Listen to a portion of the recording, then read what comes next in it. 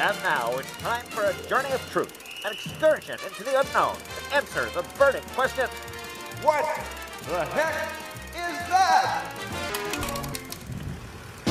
Motorists heading down Interstate 4 between Tampa and Orlando, Florida, might just get whiplash when they pass the Airstream Ranch. Modeled after the famous Cadillac Ranch in Texas, it is the brainchild of Frank Bates, owner of nearby Bates RV. Frank came up with the idea a few years ago to honor the classic trailer company's 75th anniversary.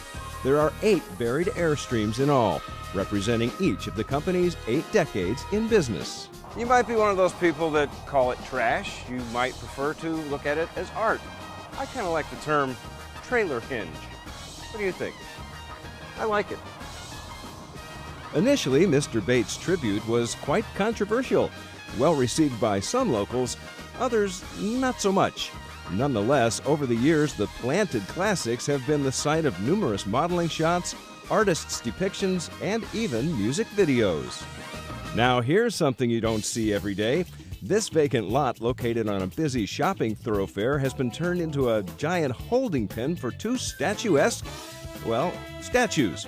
George Washington riding on what appears to be a camel and a pink elephant. Go figure.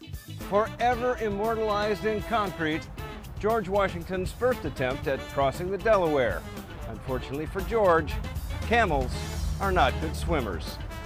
Way to go, George. The pink elephant stands all the way on the other side of the lot, apparently overseeing the traffic patterns. This is actually Alan Funt's daughter. Remember Candid Camera? Meet Ellie. Ellie Funt. According to locals, they used to grace the entrance of an old bar at the intersection of 2 major roadways. It was appropriately called the Old Fork Bar. And as Yogi Berra would say, if you come to a fork in the road, take it. Why not? And heck, I'd walk a mile for a camel. Now, this pair of structures will no doubt make you do a double take. Seriously, what the heck is that? No, it's not a tribute to Dolly Parton. These are called monolithic domes. Here in Dover, Florida, you'll find the ABC Domes Company. Dome structures can be used as homes, office and business locations, or even storage facilities. Perhaps the best features are the volume and quality of safety they offer. These particular concrete monoliths are 22,000 square feet each and can withstand winds up to 300 miles per hour. They would most likely be the last structure standing after a major catastrophic weather event. But you know, I just can't help going back to that whole Dolly Parton thing. Yep, there they are, reaching proudly for the heavens. You know, all this adjacent land is for sale. I think you could open up a giant brassiere factory or something over here. Or better yet, an amusement park. What would you call it? Pennsylvania. Tata Land. Hooterville. That's been used. Nippleton. What the heck is that?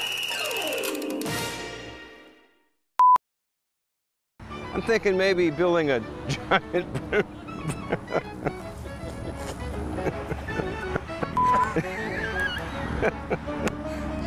Sorry. There they are, proud as Mother Nature.